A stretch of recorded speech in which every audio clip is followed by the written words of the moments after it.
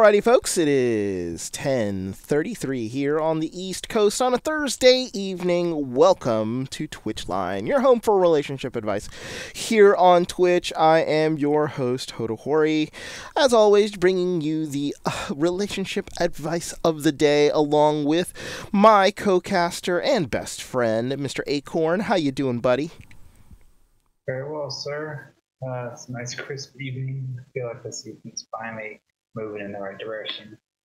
A reasonable temperature. I can actually relax with the window open. So, happy days. Yep, absolutely. It is starting to feel like fall outside, and I'm loving it myself. I love the brisk weather, and I definitely do not miss the humidity here in the DC area. So wonderful to look forward to that, though it is supposed to be 87 on Saturday. So go figure. But as always, welcome to Twitch Line, folks. You can contact us here if you have any questions relating to relationships, or if you want to send us articles, comments, whatever you feel like you want to, any thoughts of the day, you can send us an email here via twitchlinelove@gmail.com. You can also tweet us also on Twitter at Twitchline. Also, we are streaming live to YouTube, so if you want to see any of our older shows, you can go to YouTube, type in Twitchline Love, and you will find our channel. Go ahead and subscribe there. You'll get to see all of the older content that we put right there on Twitchline. You'll see all of our Sunday Focus segments, as well as our Freeform Thursdays that we normally do, but because we switched Freeform Thursday with normal Wednesday, so we're going to be talking topics from Reddit today. And also, just to give also a reminder for those who want to listen to us on mobile, you can go to SoundCloud, take us on the go on your tablet, phone, or any mobile devices. Just go to SoundCloud, type in Twitchline Love in the search, and you will find us there on SoundCloud. You can listen to any of our older shows there, and you'll be able to get us on the go, so you can listen to us at any time in the car, at the beach, anywhere you have any internet signal. So, welcome to Twitch Line. I am Hotohori, that is Acorn, and we're back talking about more relationship advice here. No freeform today, and we've got a lot of fun topics here today we're talking about, Tim. Indeed we do. We are off of a 2-week break. My good buddy here, Hoto, caught the Ebola and was basically just passed out, knocked out, coughing up a lung for the last couple. So we need to regain our footing here, and bear with us while we get back into this. But we're going to go right into it tonight. Our first topic is about how to start up a conversation with a lady.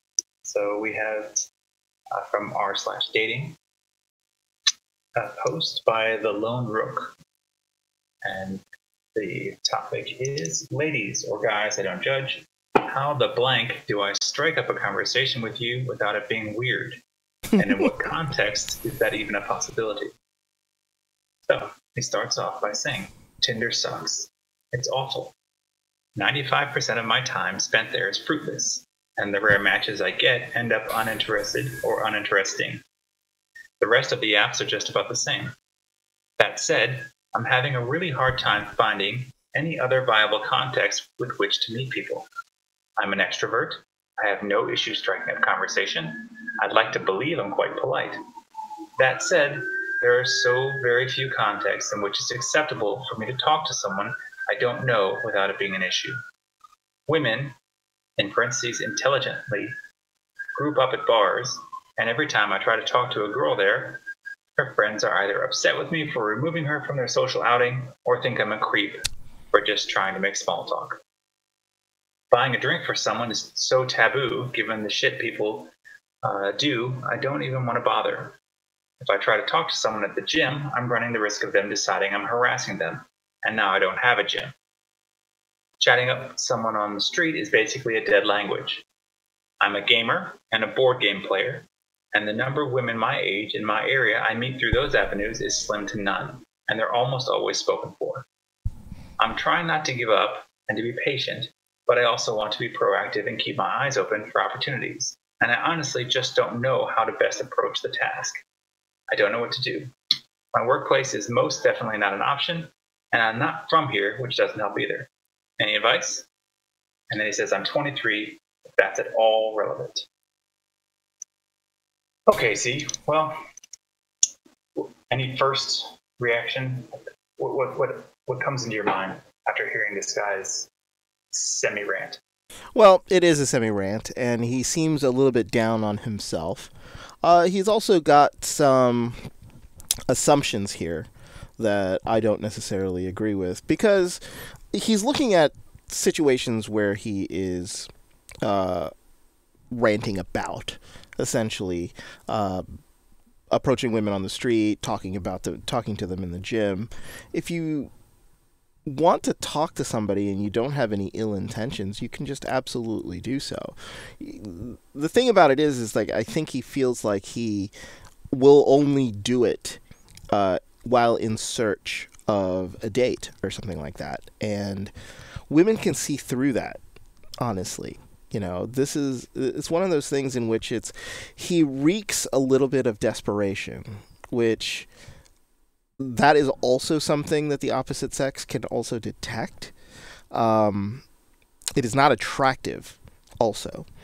And it is one of those things that at 23, the hormones are going, he feels like he needs to have a partner, blah, blah, blah, all sorts of other things. But he seems a bit jaded with regards to the assumptions that he has with regards to where he needs to meet women. And I get that.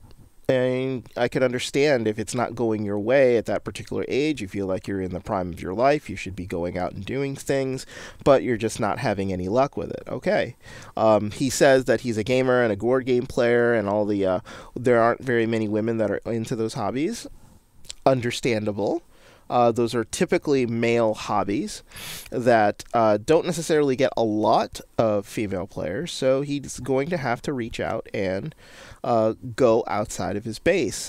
He is one of those. It's one of those things in which I think he needs to extend his hobby and social reach in this particular case, because the places that he mentions are not necessarily places where women are willing to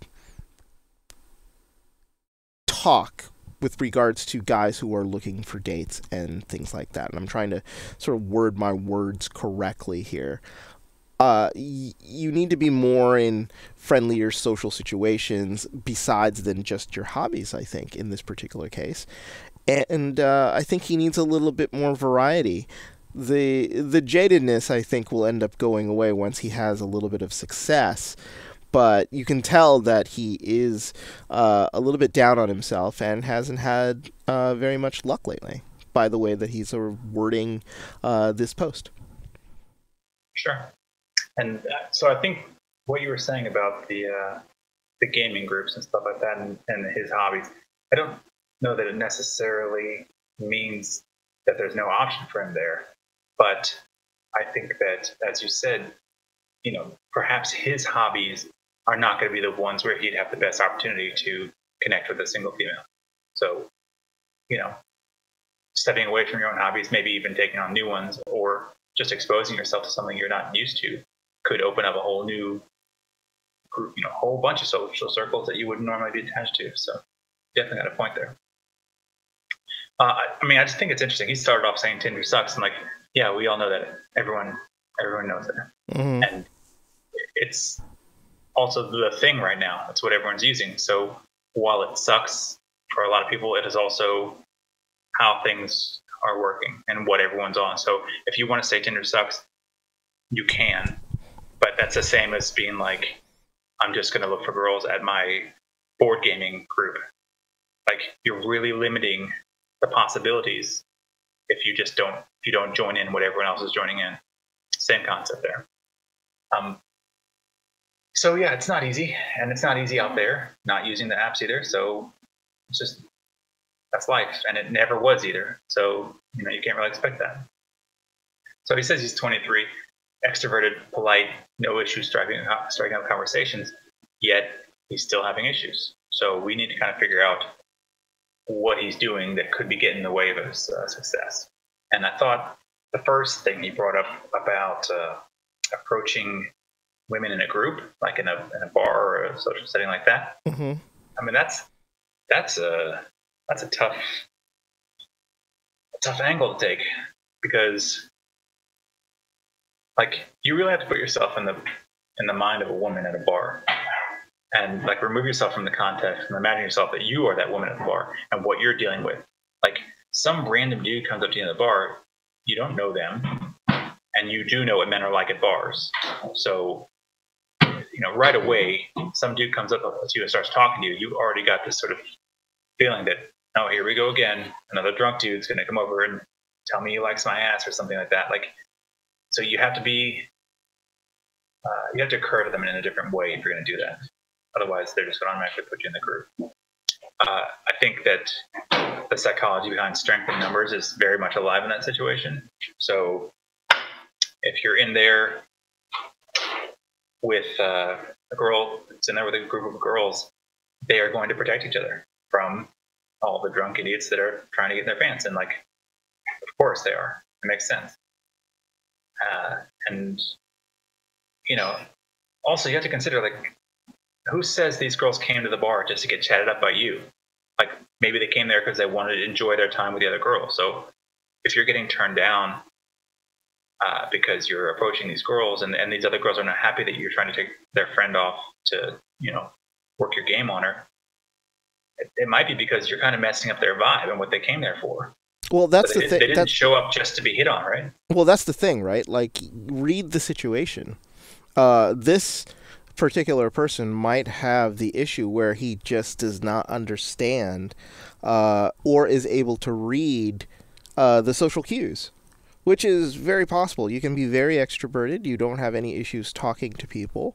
But if you are terrible at reading social cues and little hints about the situation that you're in, then you are in deep trouble, because you're going to put yourself into situations that are not going to be successful. And your example is perfect. It's like you find a girl that's attractive, but she's in a group of women. Why would you want to pull her away from her group of friends? You want to make friends with the group. They don't know you. You don't know her. And as I said earlier, there's a sense of desperation in a lot of the stuff that he's writing, and when you come off as desperate and single-minded with regards to trying to find somebody to sort of hook up with, it's very obvious. I think he needs to change his approach almost in a way that, like, you need to be friendly. You need to be able to let people know that you are not in any way threatening.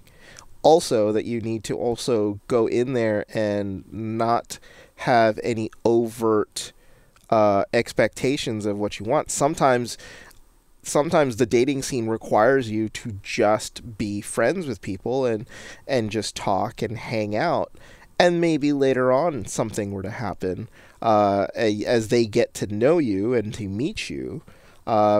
People are a little bit more comfortable in going forward with other things like that. And I think there's, I don't know if I'm reading into it too much, but I think there's this estimation that, like, when he's hitting on women, he's immediately going to get a reaction. But it's like, no, that's not how it is at all anymore.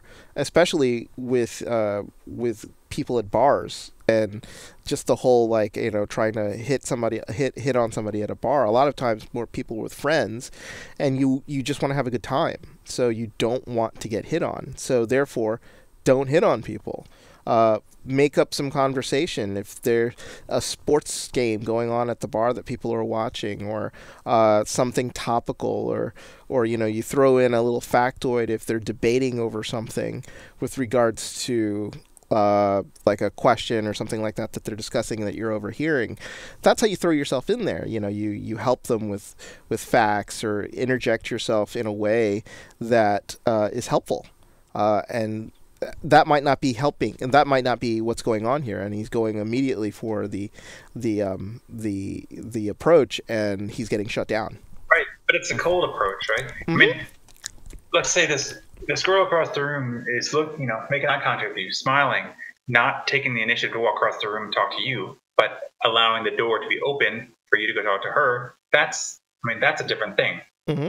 than just walking up to a girl's back. She's never seen you before, and like randomly talking to her. You have no reason to be there talking to her besides the fact that you're thirsty and you want to try to get with her. And girls don't like that. They're automatically turned off that, unless you are in the top 5% of beauty and attractiveness, in which case they might be surprised and wowed by you. But chances are, if you're on here listening to dating advice, you're not in the top 5% because they don't really need help dating. They're good. Mm-hmm. Having a good reason to talk to someone makes a huge difference. Like you said, if you have something going on in the area that have a conversation about, or something interesting, or you have something to bring to the table, that's great. And you could approach the group rather than the individual, and maybe even bring some people along to introduce them.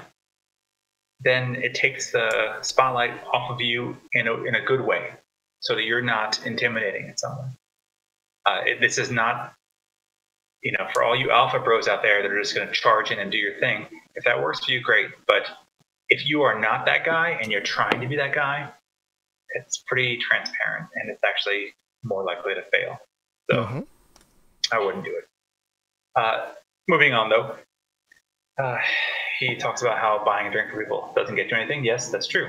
Buying a drink is giving away a drink. Maybe at some point in time, or on a TV show, you saw a guy bought a drink for a girl, and she was flattered and had a conversation with him, and that led to something.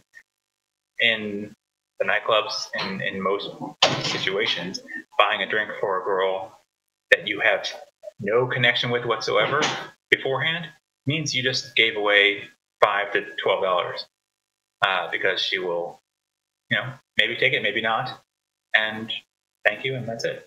$5 to $20, Tim, depending on the city that you're in. Right. But if you've been talking a little bit, if you've been smiling, if there's some reason for that to be, that to be there, then go for it.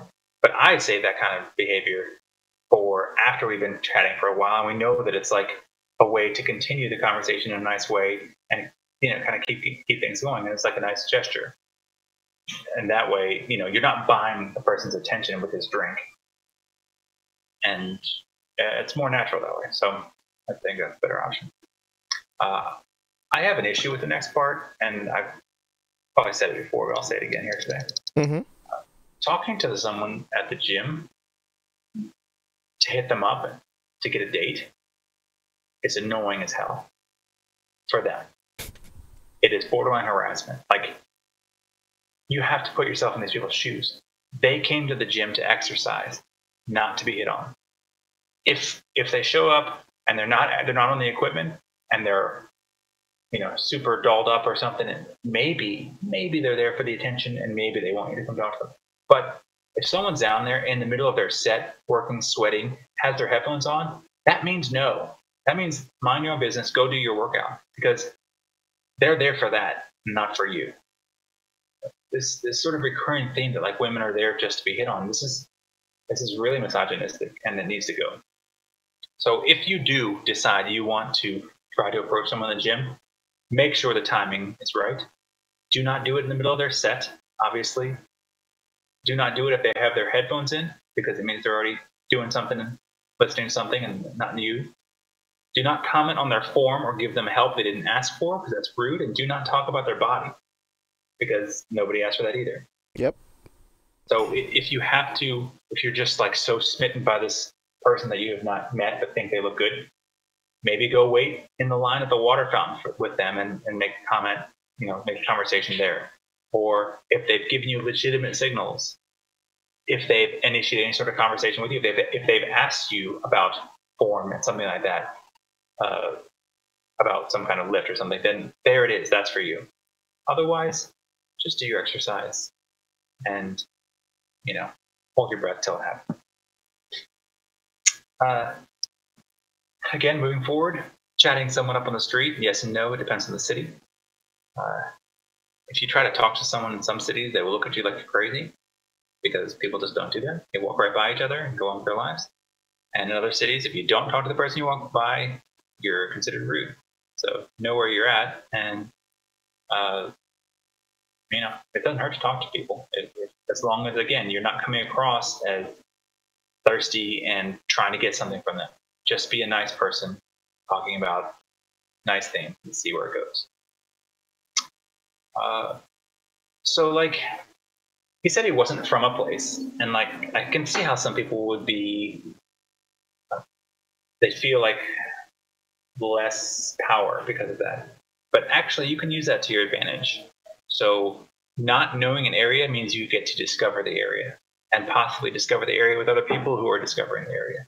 So going to anything local, like a music festival, art festival, holiday thing out in the public area, wine and beer events, food events, that kind of stuff, you're going to meet people that like that thing, and if you like food, there's my clap for you. So does everyone else.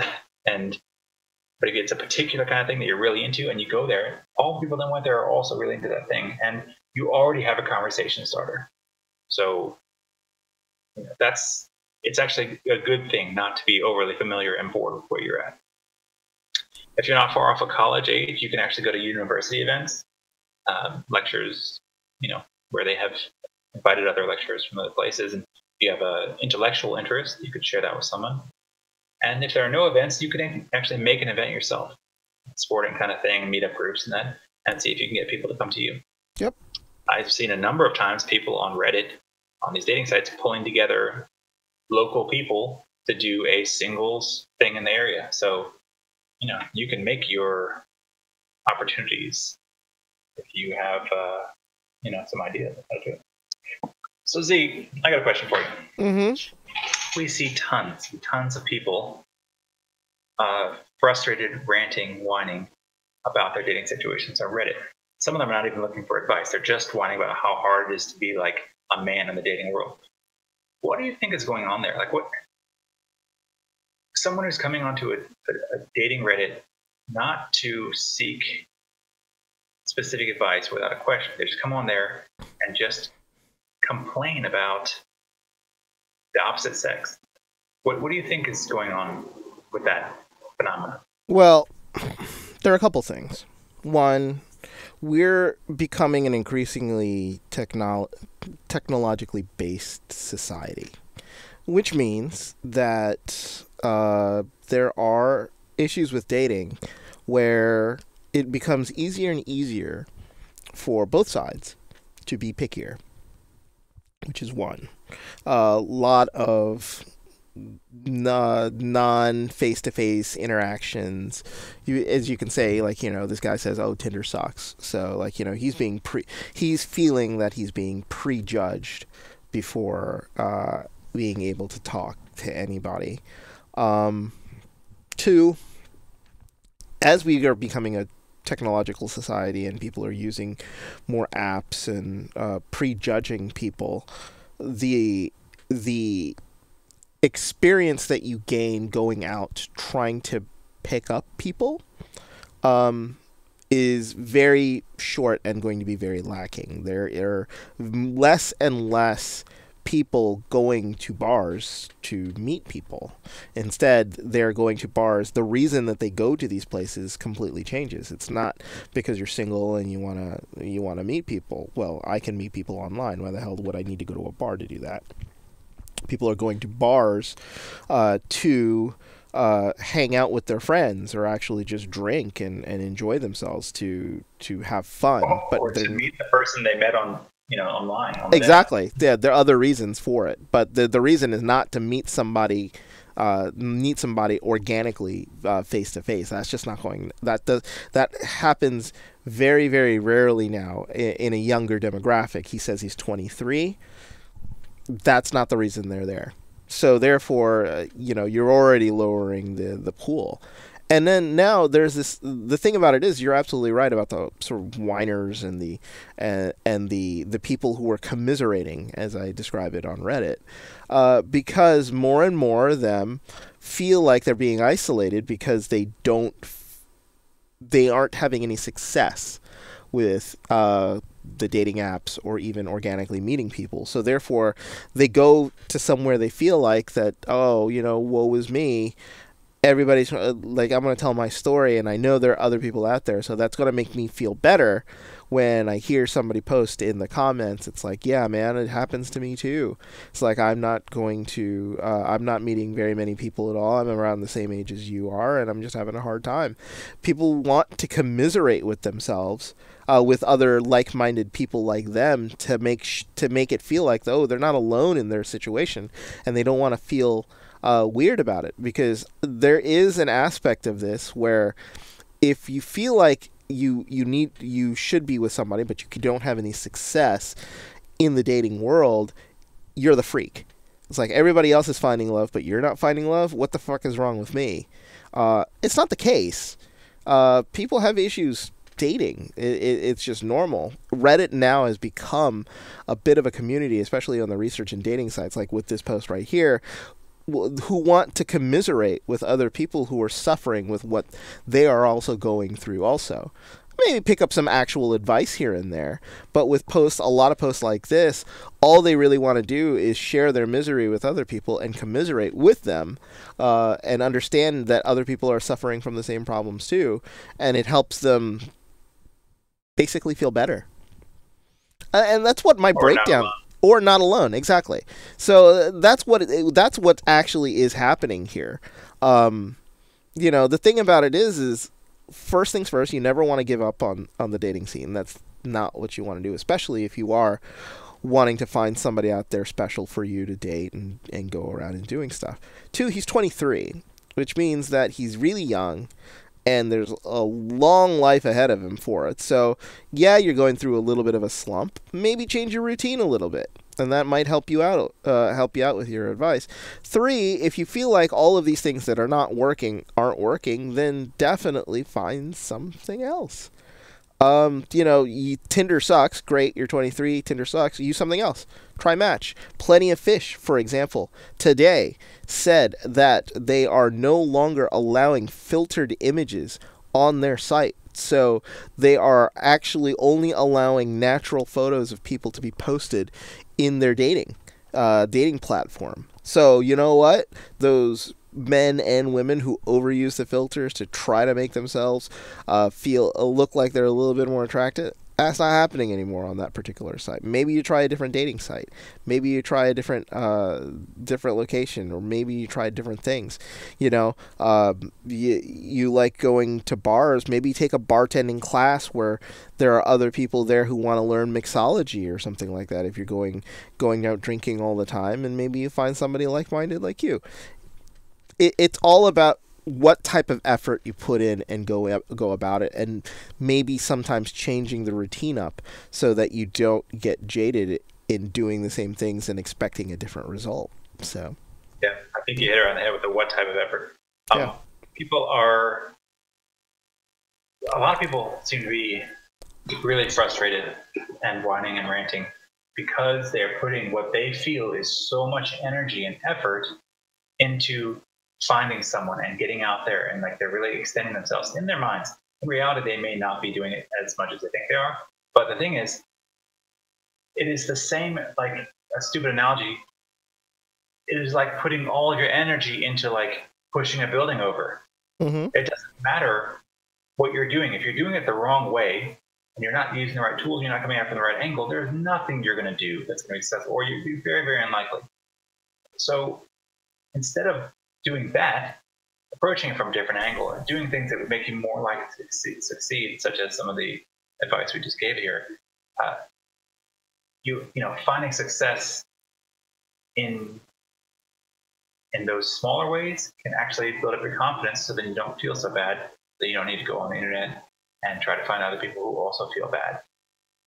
I think that it's not helpful. It actually is hurtful to go out seeking people who are also pissed off that their efforts are not being met with ease, and they're not like being handed the love of their lives because they tried so hard. Hey man, if you really want something, you got to work for it. And there are a lot of people in this world who feel like that it needs to be handed to them on a silver platter, but that's not the case. And especially in relationships, that's definitely not the case. People are not just going to bend it the right Yeah. People are not just going to bend over to your will and be like, oh, oh, you're absolutely, I'll go home with you and become your girlfriend or become your boyfriend. It just doesn't happen that way. You have to work at it. You have to make sure that, you approach it the right way.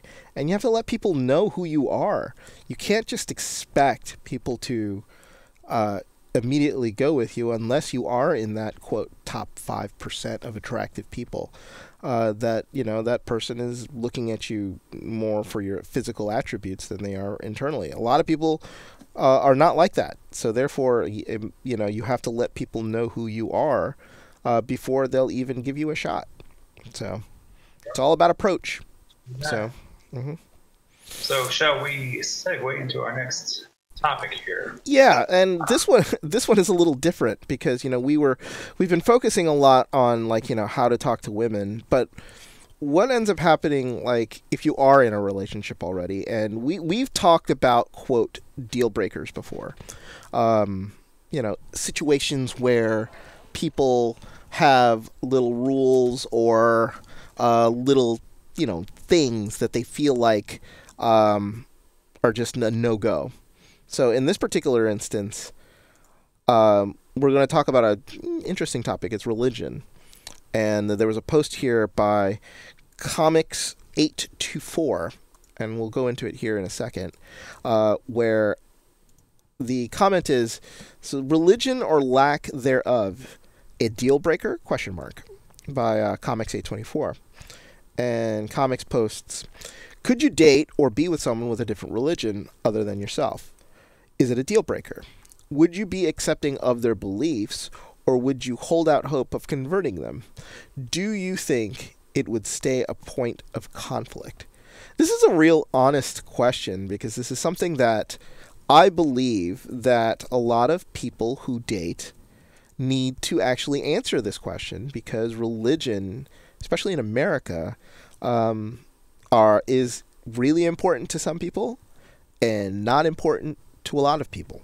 But it is something that you have to bring up and discuss if you want to have a really happy relationship with somebody.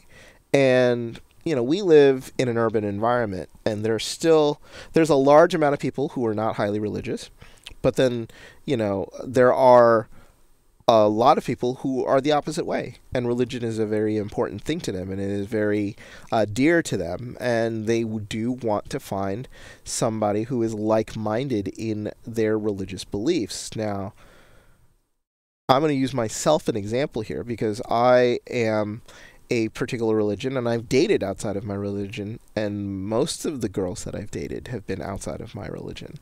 And the first one was Christian, and I am not a Christian, and religion was never a real issue. It was just not. She was not overtly religious. I am not overtly religious, and it never really was one of those things that was important in our dating lives. Now, there was a second person that I dated who was not Christian, but is not my religion either, but going into the relationship, I knew that her religion was important to her. And it was one of those things that I had to ask myself, am I okay with that? And I was like, yes. This person is a wonderful person. The religion is important to them personally. But you know what? I'm going to give it a shot. I myself am not going to be converting anytime soon. But it's one of those things in which I wanted to experience the person over, and work out maybe some of the issues later on if we even get that far. We didn't get that far, but the time we had together was nice. I mean, we were both very, it was an enjoyable time, dated for a bit, and the points of religion did come up a couple times. It's like, why would you want to date me? I'm not in your religion. And it's like, and she would ask me the same thing. It's like, I just found you as an attractive person. I thought you were very nice. The religious thing is not very as important to me as it might be to you, and I completely understand that. But I thought that we might be a good match, and I wanted to go out and see if that was going to be the case. And she was like, yeah, this is nice. And it didn't work out, but it was just one of those things in which at that point, it wasn't a deal breaker. But I can understand if you are in a long-term relationship and you're getting close to possibly popping the question, but even before you even get to that point, it's something that you do have to discuss. Personally, for me, it is not a deal breaker. My family would love it if I were to marry somebody in my own religion, but to myself personally, I would consider it not as one of the important determining factors of finding a partner. All right. Mm-hmm. So I think, and this is kind of going off of, I mean, you through your sharing have touched on a number of different elements or factors I think people should take into account when they consider dating someone who is not of their religion, or just, issues that can come up with dating and religion as they occur at the same time.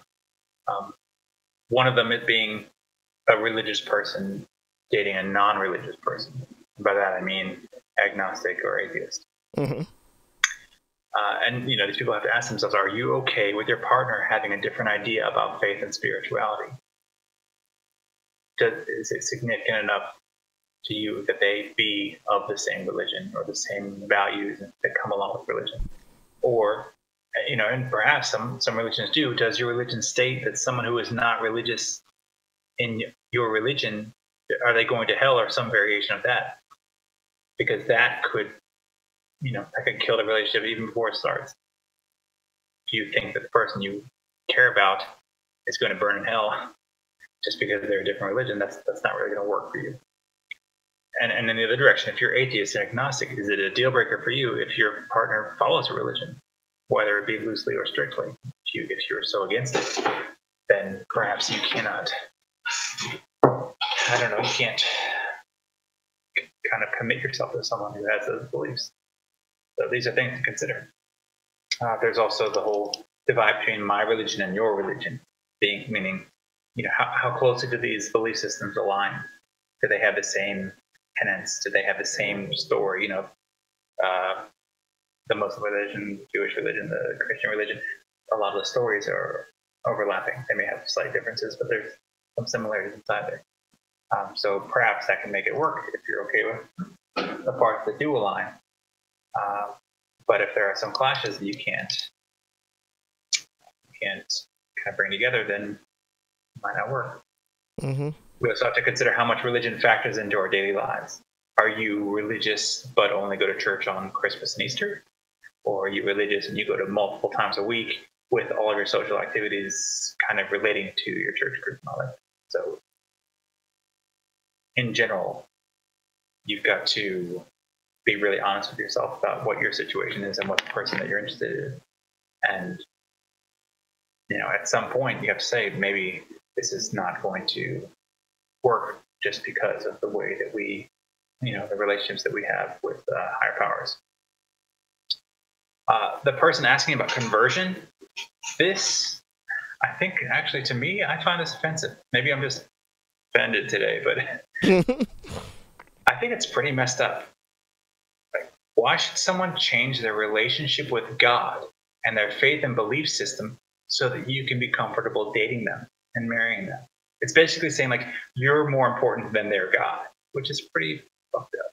Well, let me give you a counterpoint to this, because there are a lot of evangelicals in this country, Muslims sold the same way, and there are actually religious rules in religions that dictate whether or not you would be eligible for marriage. So, for example, in Islam, which is I'm Muslim, that's my religion.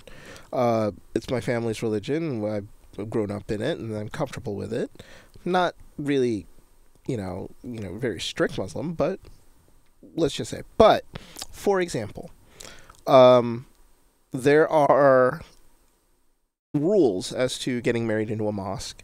It is looked upon more favorably if when you marry a woman, if they are not your religion, that they convert to your religion and make it make it that way so you are a Muslim household.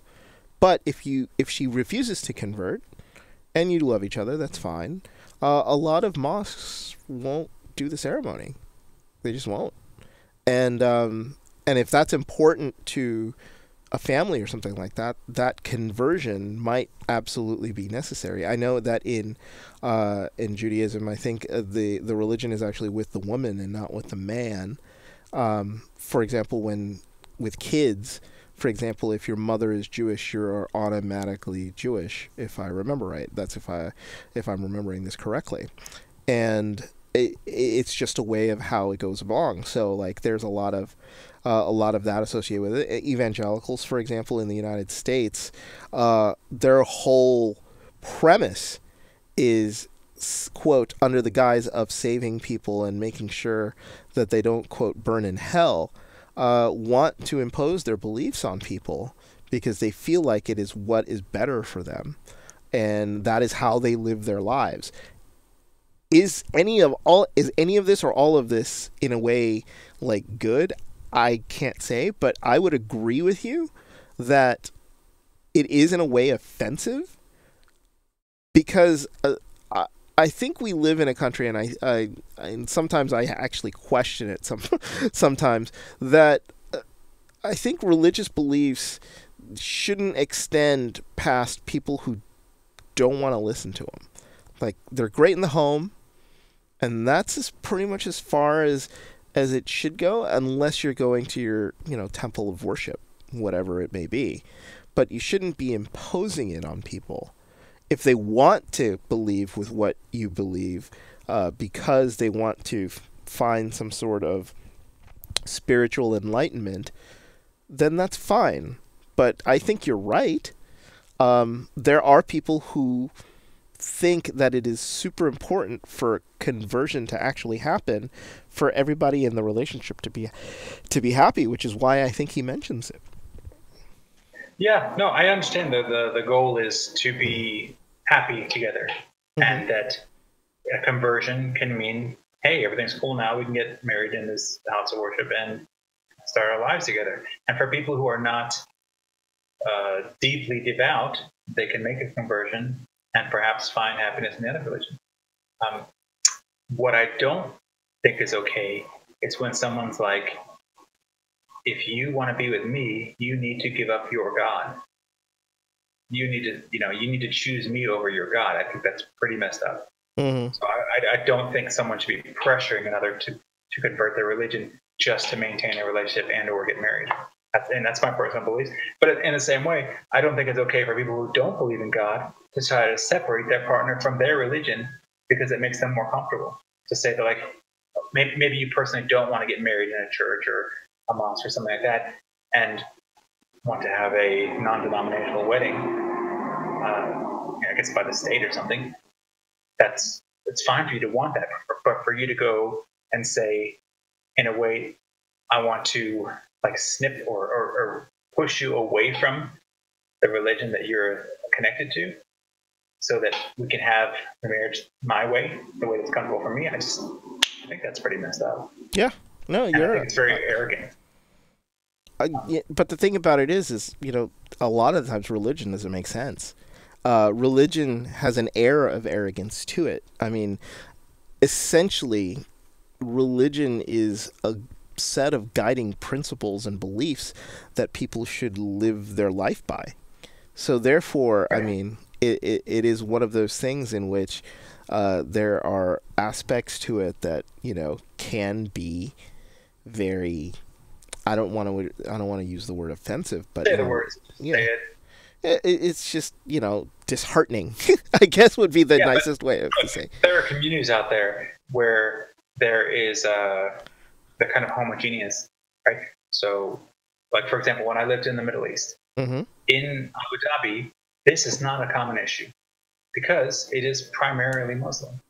A lot of the people that they bring into the country for work are also Muslims, and if you're not, you're allowed to practice your religion in whatever way, and you can get married in your religion at your church, whatever you want to do. But cross-religion marriages are few and far between, and only in the direction of men marrying women who convert to the Muslim faith. Mm-hmm. So Islam, yeah, and it's not that much of an issue over there because there's sort of a dominant religion. You come to a place here, like in Washington D.C. area here, we've got everyone, we've got every type of person, and they're mixing up with every other kind of person. So it's much more common that people are going to have a conflict between their religious upbringing, the way they deal with their religion presently, whether they have religion or not. And so I think that people will be going through the same issues as our friend here that posted on Reddit. And I know that you and I both have this experience of dating people of other religions, religions other than our own.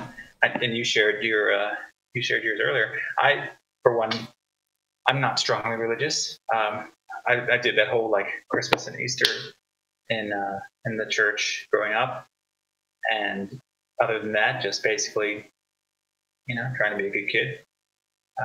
But I ended up dating a Korean girl who was in the U.S. studying Christian, and after dating her for a couple of weeks, she started telling me how I needed to start coming to Korean church with her, even though I wouldn't understand what they were saying, and how I needed to learn Korean language so that I could better understand the sermons. And that's when I kind of knew that we had a very different concept of how things were supposed to go, and that she was just probably too religious for me to be comfortable, and for it to like suddenly dominate my life so much that I had to learn another language to participate in her religion.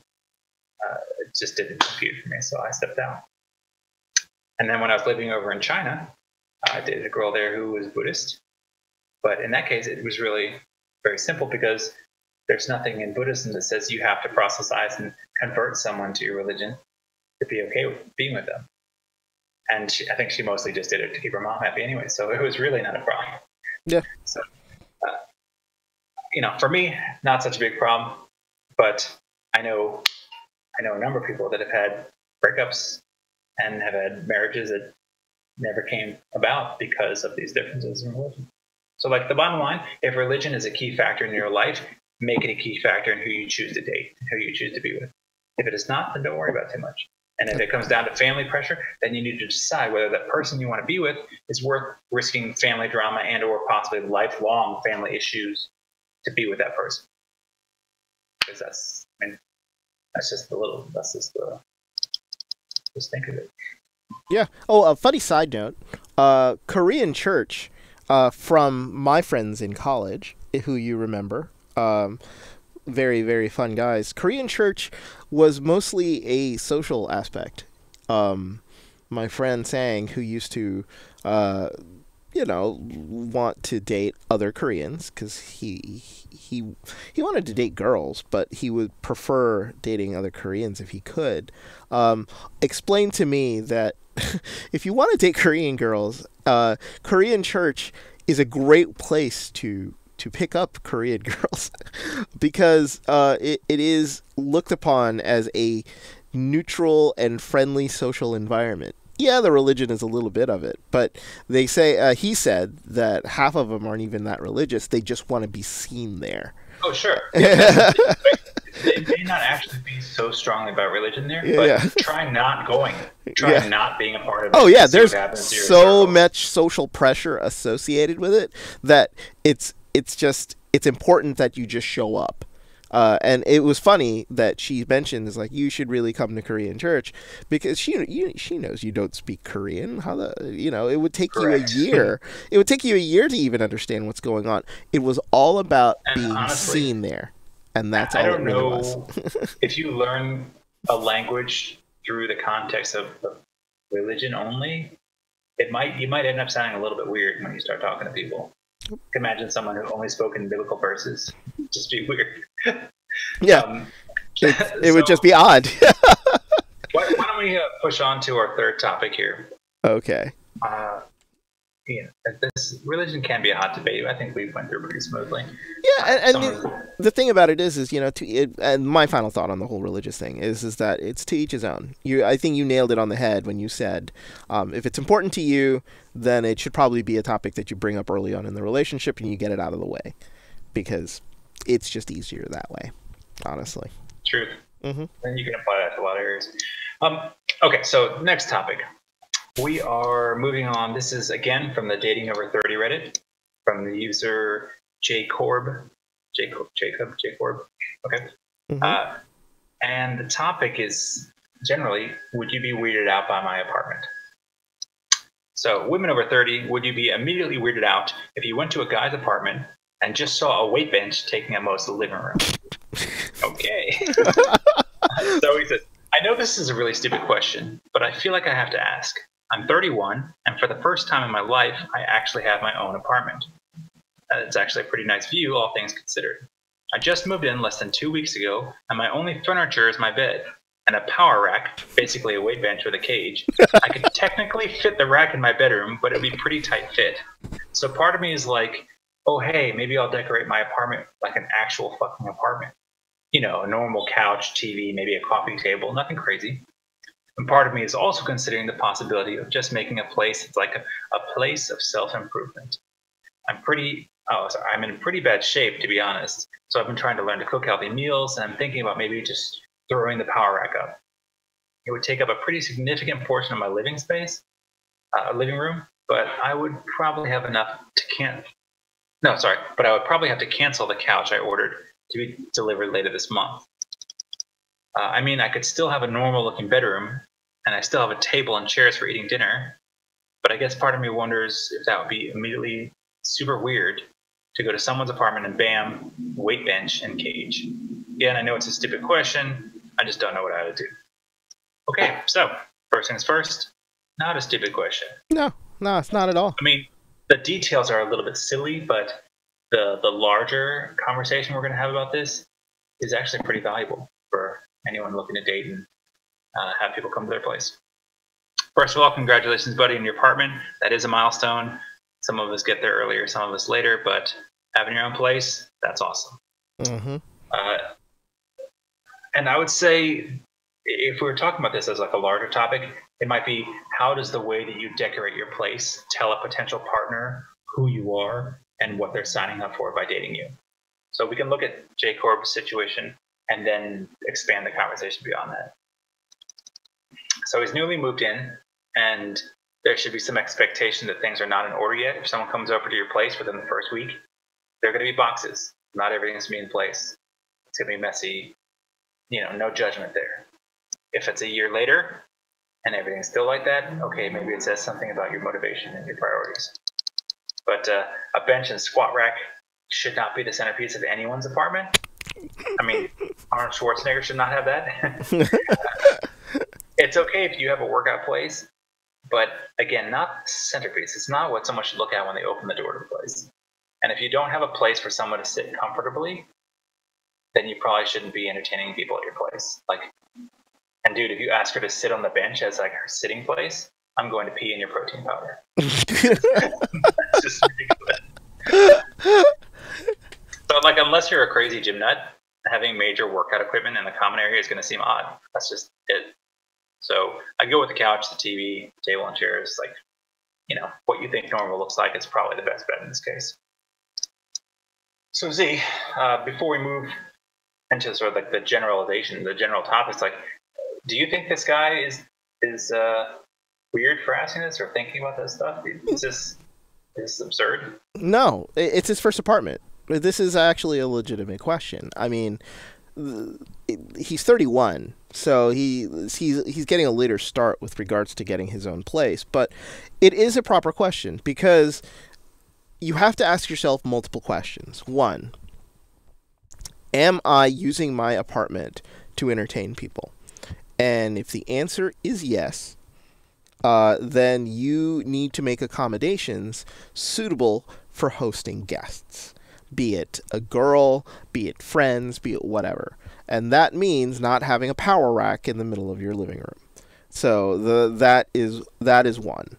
Two, if you feel like the power rack is absolutely important, then you might need to be an adult and, you know, put it together and take it apart. Put it together, take it apart. It's going to be annoying. That's heavy duty, man. It is heavy duty, but if it is that important to him, then he might have to spend time taking things apart, piecing it out.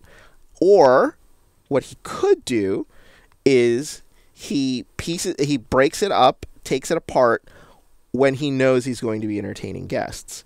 Now, nobody cares what your apartment looks like if nobody is coming over.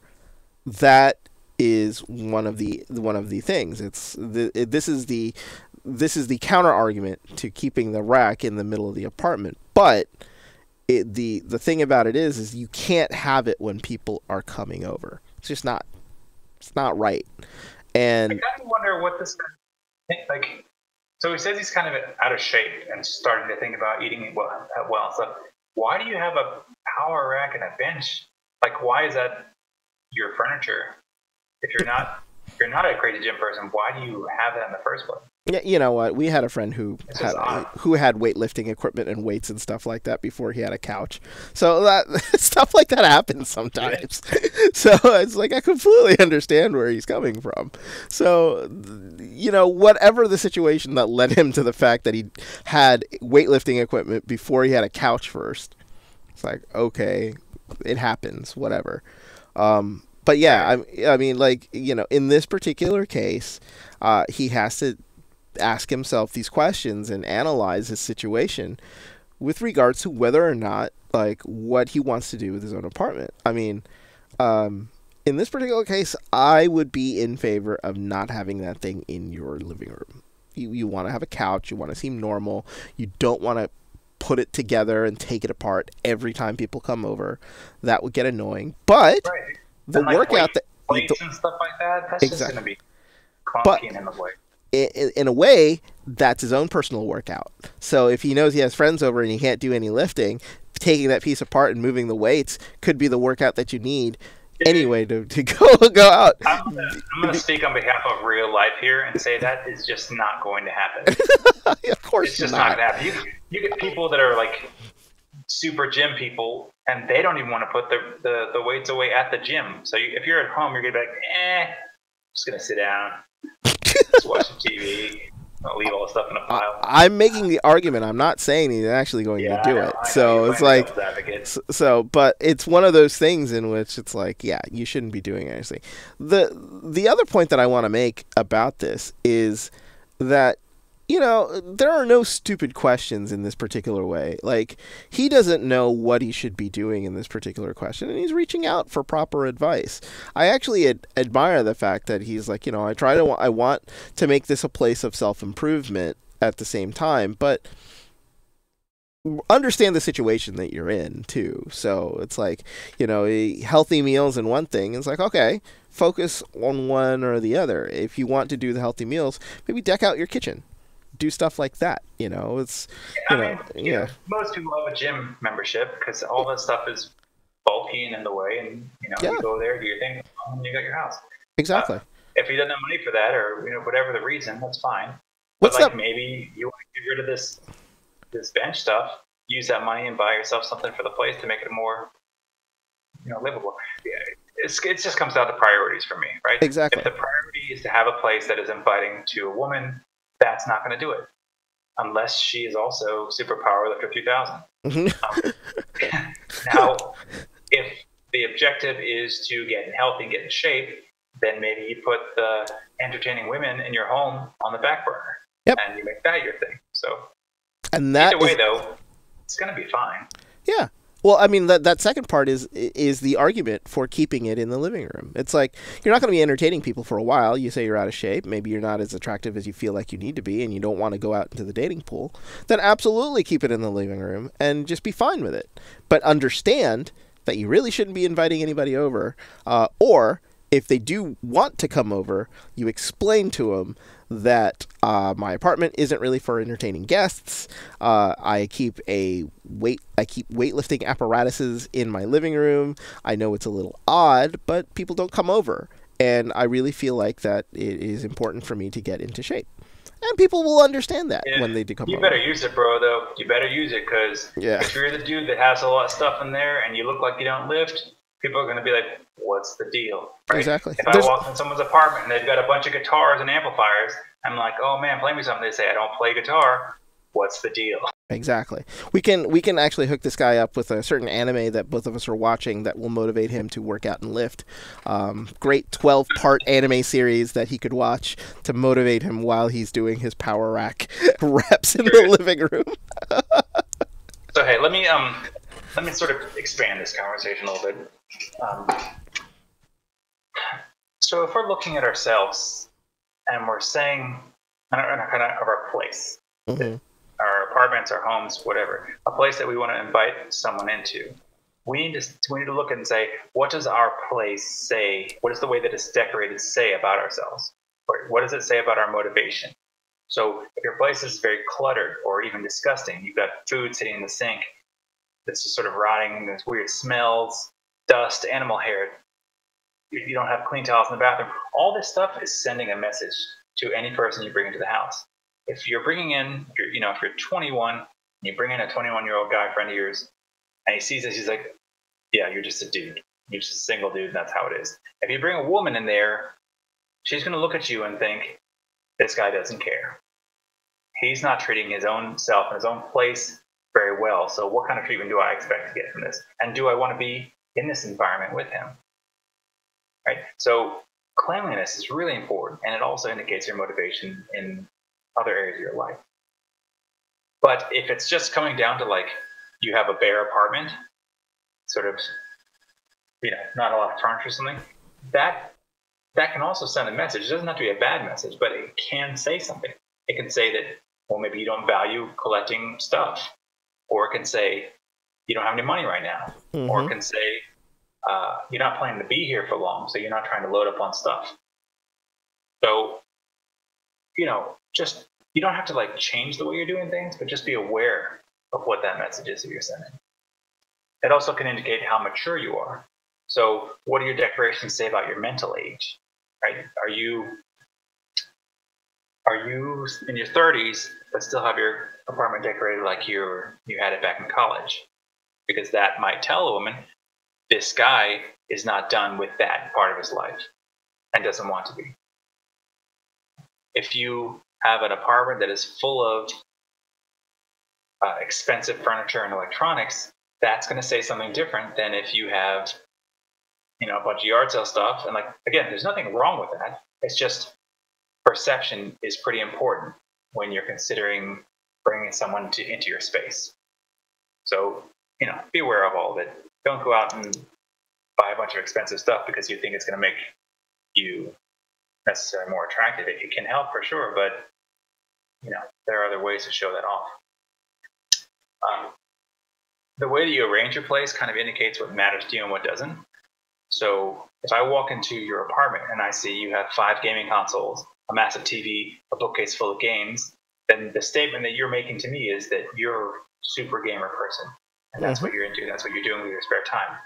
And if I'm a woman and I'm seeing that, I'm thinking to myself, there's a decent chance he is going to be playing a lot of video games. And if I'm not okay with the guy that plays a lot of video games, then there it is. It's written on the wall.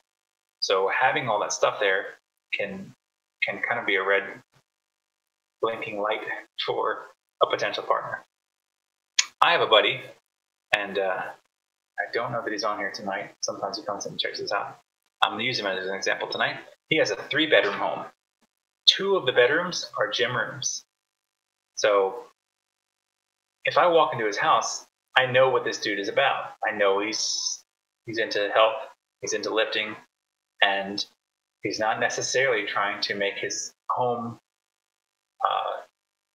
ready for kids or something like that, because that's not kind of where he's at. Yep. And it's fine, but he should recognize that if someone comes in and looking at him as a partner, they might say, okay, well, what are your priorities here? Your priorities are this exercise stuff, and it's more than a little. So maybe that could be a turnoff if they're super lazy and they don't want to move. They might be like, oh, this person's going to drag me into this. I don't want to do that. So just be aware of that. And the last one is kind of like the relationship mind versus single living mind. Like if your place screams man cave, or it's just perfect for you and your cats and everything's pink, like it is very good for you alone, but is this a place that is inviting to someone to be kind of with you in. So sometimes you have to make those adjustments to show someone that you're considerate of them and that you're looking for a future where you'd be paired up together. You know, a lot of people are pleasantly surprised when they show up to, you know, a guy's place or a girl's place, and you know things are good, hot, heavy, romantic, and you know you do your thing, and they want to spend the night over, and you have a contact lens case for them and a toothbrush and stuff like that. Like that's some baller shit right there. So you know, take some notes. Yeah, that 79-cent extra toothbrush comes in very handy, and is also considerate for people who spend the night, you know. So, you know, tiny little investments like that are sort of nice, especially if, you know, you expect to have guests over. If you have some feminine hygiene products in there for the ladies, you're basically going to get married that day. That's like God level baller. So I was watching Queer Eye with my wife, and you know the fashion stuff doesn't really speak to me too much, but like they do really awesome home design stuff, and they talk a lot about this kind of thing, where how you have your place set up is going to tell people about you and make it, you know, more easy for them to be part of your life. And then, so you know, if people are at all curious about this kind of thing, you can watch there's 2 recent seasons where they added in this element of the show. It's pretty good. So fun. Yes. It's time for a bit of honesty. Possibly some embarrassment. Okay. And I would like for us to think back to the way that we've decorated at various times in our lives, and even consider what that might have said to a potential partner in our early years and up to now.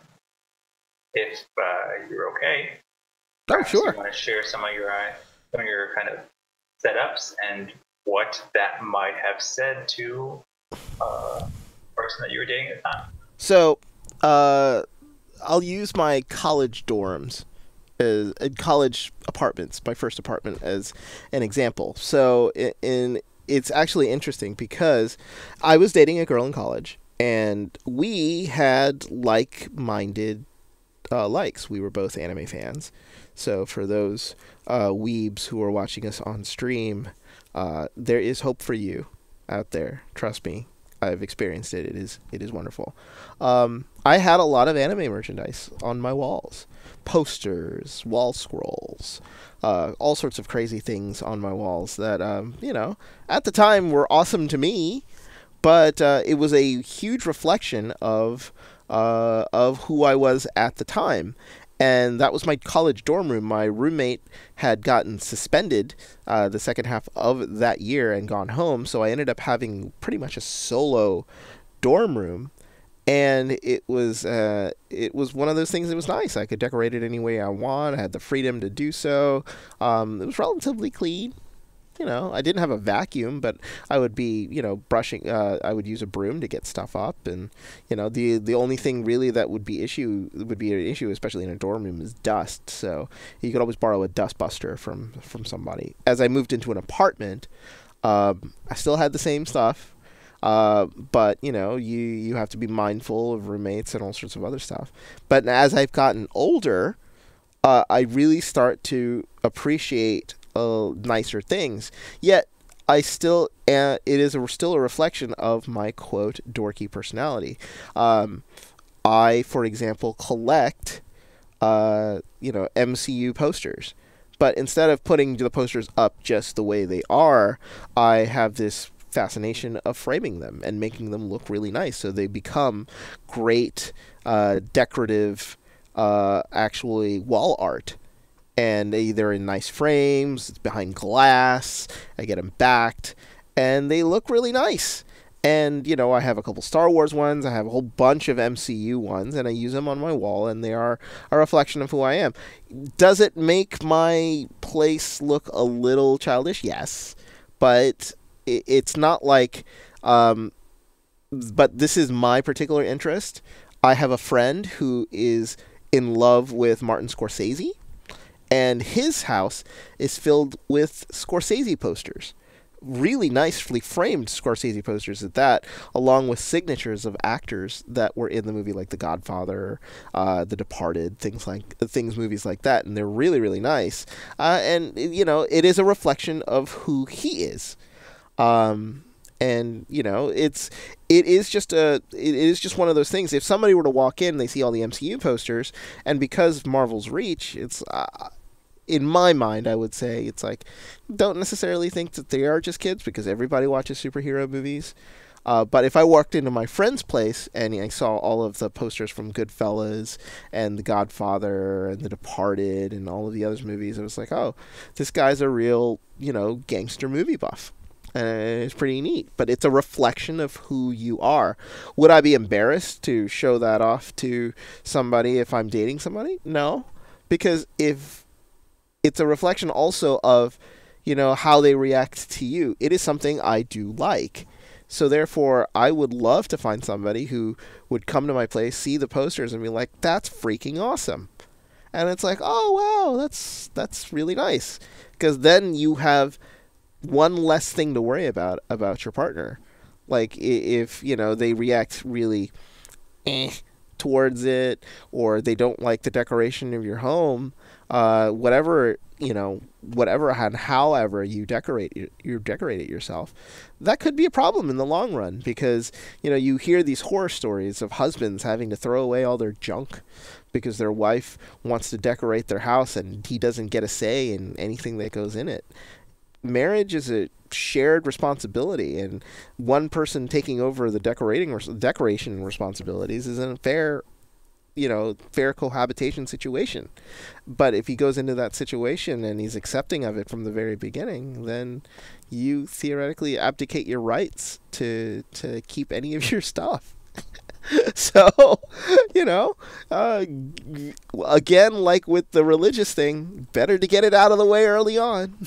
So, what is acceptable can hopefully be something that you can share later on as part of your relationship. True. My 2 cents. Yeah. Mm-hmm. So then this is like a take me as I am kind of thing for you then. Yeah, pretty much. I mean, yeah. I have nice stuff, but I also have appreciation for some of the things that I find dorky, geeky, and weebish. So, would you be okay if your significant other was like, you are welcome to all your things that are like that in this one room of the house?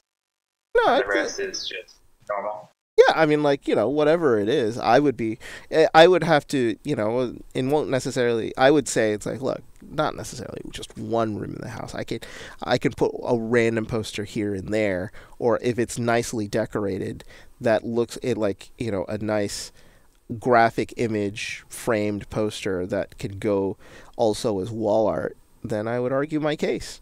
I honestly believe that decorating a home of where a married couple lives is a shared responsibility. It needs to reflect not just one person's likes. It needs to reflect both people that live in the house. And there are going to be some interesting discussions that go for both, but you can't just roll over. And this is also on the female perspective too. You can't just roll over to somebody saying this needs to be on there. Both of you have to make legitimate arguments, and it is one of those things in which is like, if somebody's argument makes more sense, then okay. But if something is really nice, it is classy, it is not in any way trashy, then there should be some legitimate argument about keeping stuff up. So that is my personal opinion. You can combine it up, but yeah, I feel like someone's going for a certain look at home. You can't really just be like, well, I like my thing here. It's like, what was that movie? Christmas Story? Mm-hmm. The leg lamp. The leg lamp? Mm-hmm. Yeah, like that. Like that thing, there was no place in the house where that was going to make sense. And he really wanted it, and that was a big issue. Of course. So that leg lamp is also about negotiation. That leg lamp is also to a point inappropriate. I mean, it's the leg, for example, for God's sakes. It's like, how does that go with any decoration and things that are going on? So yeah, it's all about negotiation. Absolutely. So if I look back to my first apartment in college, I had a flag on the wall, a bed, a computer, a dresser. The rest was furnished by the basically it came with all the couches and stuff already in it. I was a poor college kid. I did not care. So no one could have walked in there and been like, this is who you are, because I was just like every other kid in that area, just existing there. You know, if you looked at my wall and saw my flag, you'd say, okay, well, that says something about who you identify as. But, that's it. Looking later on in my life, when I was living over in China in the Middle East, I had a very sparse apartment, and anyone walking there would say this person's not necessarily planning on staying here for very long, which was the truth. Mm-hmm. And while I did stay China 3.5 years and Middle East 7 years, I still knew at some point I was going to be leaving there. So I was not buying heavy furniture. I was not buying things that I knew that I was going to eventually part with, unless I knew that it would have decent resale value. I wasn't going to waste my money on things I didn't really need. Buying a full dining set or something for an apartment where I didn't really have people over just didn't make sense. So you walked in, you'd be like, this doesn't really look like someone really lives here. And I got that comment a few times, and I said, that's okay. I'm here to sleep, go to work. It doesn't have to be, I don't have to have a home here. I can just be living here. Mm-hmm. When my wife did join me in the Middle East, we made some serious upgrades, and it looked a lot more like a place where someone lives in. And I got a lot of stuff that I felt I didn't need, simply to make her happy. So this is part of the negotiation. And in the end, I did appreciate it. That's one of the greatest parts of marrying someone that's wonderful. They introduce you to things that you didn't even know you didn't know about. So she has me looking at furniture differently, building homes differently. That's a good thing for me. I don't really need much. I'm not a very materialistic person. By that I mean I don't need anything. I could be mattress on the floor and that's about it and be happy. But she, when I look around, I say, okay, my apartment has a lot of stuff and that's nice. I appreciate it. Yeah. So today it's all about balance. It's about developing your space, being comfortable in it, decorating to show that you have had experiences and you have interests, and not going too over the masculine or feminine, just like two people sharing space. Work. So for people out there that are looking to set themselves up to be more successful in welcoming another person into their space, take a look around and see if there's anything that says, that would say someone, this person is a bachelor and it is unavoidable. If you've got some half-naked girl poster up on your wall, that's great. I'm sure you enjoyed that for a time, but perhaps you want a woman to be in there and be comfortable, and maybe she doesn't want to look at that. Maybe take it down and find something else to put up. Yeah, no, of course, and as you mature, changes. Your taste will change, things will change, and there will be things that were important for you in your decorations beforehand that are no longer important for you as you grow forward, and then.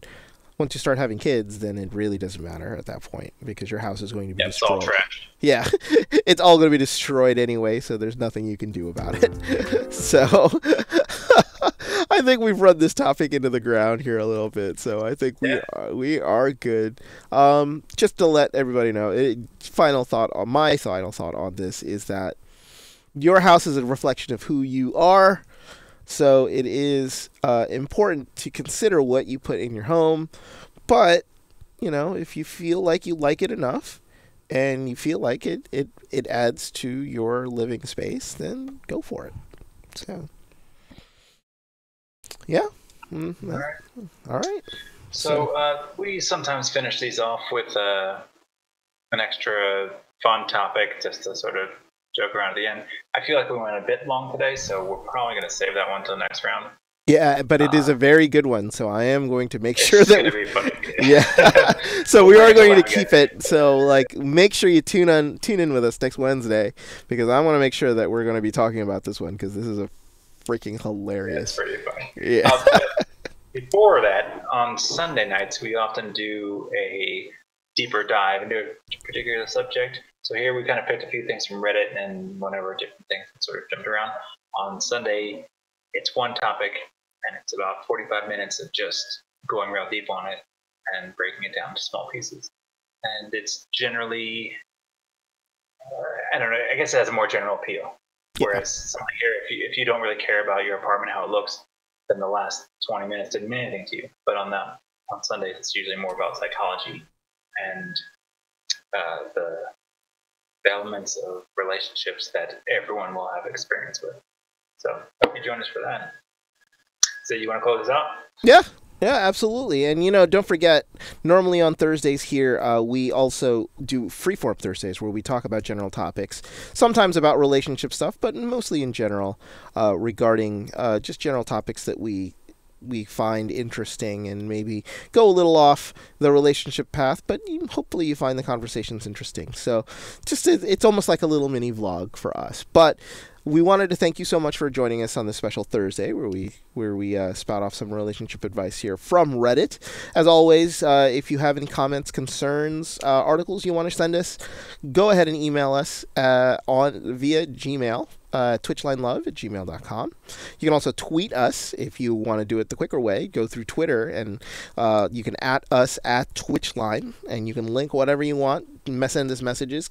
Say how we're doing. We read all of our messages here on Twitter. Also, we are live streaming also to YouTube at the same time. So make sure, if you want to see some older shows, because Twitch does not really archive shows longer than 14 days. For us, you can see all of our you can see our whole archive of complete shows on YouTube, and you will see the archive there. You can go to YouTube and type in Twitchline Relationship Help and Advice, and you can go to our channel, subscribe, and you'll be seeing all of our content there. And if you want to take our content on the go, don't have time to listen to it all at once, we break up our show into the segments that we talk about, and we post them up there on SoundCloud, so you can listen to them on your phone, on your tablet, or on your mobile device, so you can listen to us anywhere you have an internet connection. So hopefully you find all of our discussions today interesting, and if you have any questions for us, please contact us, and we'll be happy to answer any concerns, questions, or even articles and comments that you might have. So thank you for joining us today here on Twitch and on YouTube. Join us again here on Sunday. As Tim had mentioned, we go deep dive, and it is our focus segments. We have join us here on Sunday, so you'll get to know exactly what we're going to be deep diving on. So we change up the topics every week, so it should be very interesting to listen. But for Mr. Acorn, I am Hodo. Thank you so much for joining us today, and we'll see you on Sunday night, where we will talk about our focus segments. And hope you have a pleasant evening. Good night, everyone.